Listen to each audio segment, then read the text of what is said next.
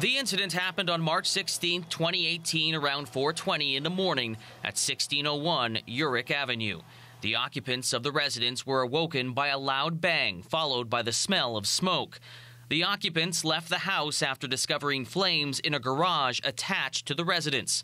The fire would spread to the house, but it is believed to have started in a garage. Days before the blaze, the homeowner found burn marks on a portion of his fence and on the overhead garage door. Both the burn marks and the fire are being treated as intentional.